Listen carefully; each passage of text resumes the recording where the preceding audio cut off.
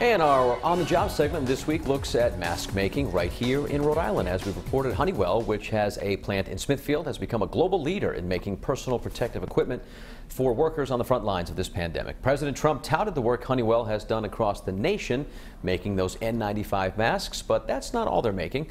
I spoke via Zoom yesterday with Honeywell's HR manager, Angela Francis. In addition to the masks, we're also increasing production in our safety eyewear, goggles, and face shields. This created a need for more than 500 jobs here in Smithfield. And among the jobs Honeywell is looking to fill, temporary assembly workers and full-time engineers. They are doing virtual interviews and practicing safe social distancing with any on-site interviews. You can find more information on Honeywell's website. We'll have a link on our website, WPRI.com, as well.